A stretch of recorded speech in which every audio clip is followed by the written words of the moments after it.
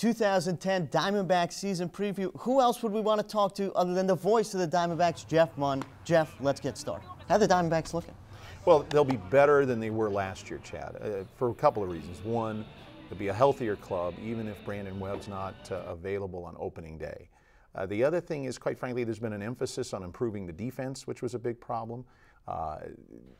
Becoming more proficient on offense. Now you mentioned Brandon Webb. He's been injured quite frequently lately. What's the latest on him? The feeling right now is, number one, he'll open the season on the disabled list. If I had to guess, he'll probably stay in Tucson for extended spring training.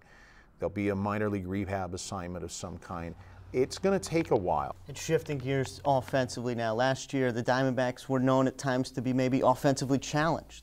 This year, what's going to change? Is there any change? First of all, players like Chris Young and Mark Reynolds, who are very aggressive, have always had the reputation of swinging it a lot of pitches and a lot of times missing.